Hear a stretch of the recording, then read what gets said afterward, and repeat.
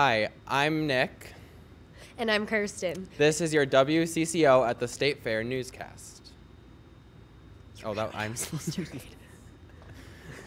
Today's headline from the Great Minnesota Get-Together started at the Miracle of Birth Center, where a brand new baby calf came into the world. It was said to be a moving affair. And in a developing story, State Fair officials are following up on reports of a giant stuffed gorilla seen walking around the Midway today. Witnesses say it's black and lime green and stands at least 8 feet tall.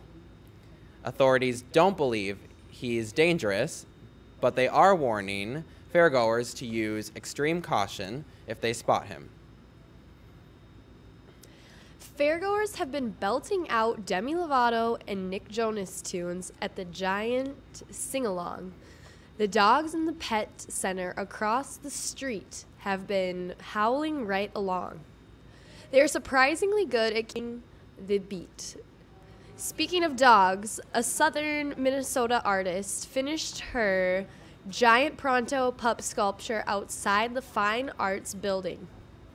She says it's made of over 1 million Pronto pup, pork chop, and alligator on a sticks. Now let's send it to sports. Hi there. This is Joe Scarella with your sports news.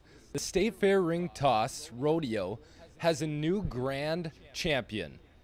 A 12-year-old girl from southern Minnesota threw a perfect 5 for 5, besting our own Chris Schaefer by 1 ring.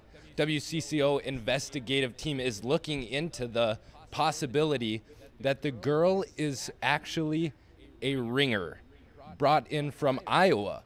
That's all for sports. Let's toss it to weather. Thanks, Joe.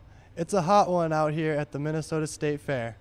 We have reports of ice cream cones melting in less than 2 minutes. It turns out the average fairgoer eats their cone in 10 minutes.